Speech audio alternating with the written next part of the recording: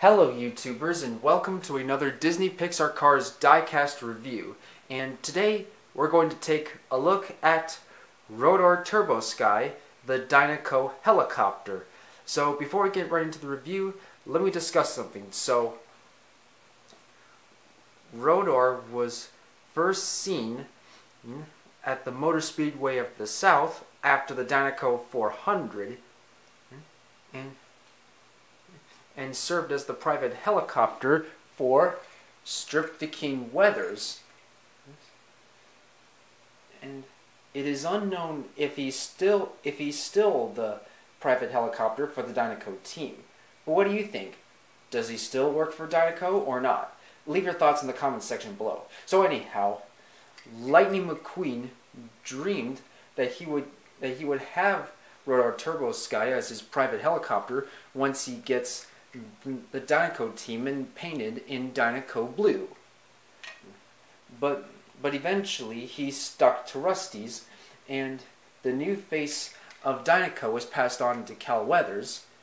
Yes, and at the request of Lightning McQueen from Tex Dinoco, he gives his BFF Mater his very first helicopter ride, and he flies Mater over Radiator Springs. And that is it. So let's get into the review.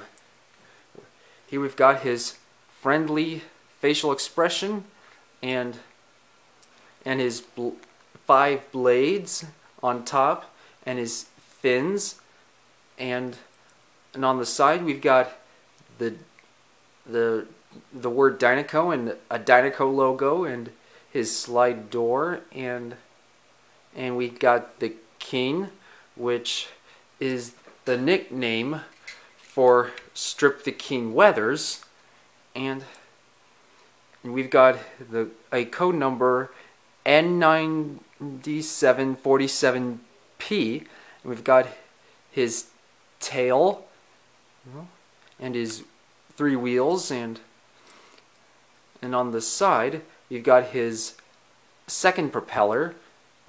And on the right side, same design but completely different. And that is it. So Rotor is a Willybird Lift-A-Lot high performance executive helicopter. So let's compare him to other helicopters. We've got Ron Hover, Kathy Copter, and Wind Liftor. And now let's pull up the other Dinoco team members. We've got Tex Dinoco, Strip the King Weathers, Mrs. Linda the King Weathers, their nephew Cal Weathers, Cruz Ramirez, Dinoco Lightning McQueen, Dinoco Chick Hicks, Luke Pedalwork, Gray the Dinoco Hauler, and Helena Fetcho. And I think that's it. I think that's how it's pronounced. So, what do you guys think? Which helicopter is your favorite, and which Dinoco team member is your favorite also? Leave your thoughts in the comments down below. And if you have enjoyed this video, please give a thumbs up and subscribe. And also, don't forget to leave any suggestions in the comments as well. And I hope to see you all guys next time for another review. So, goodbye now.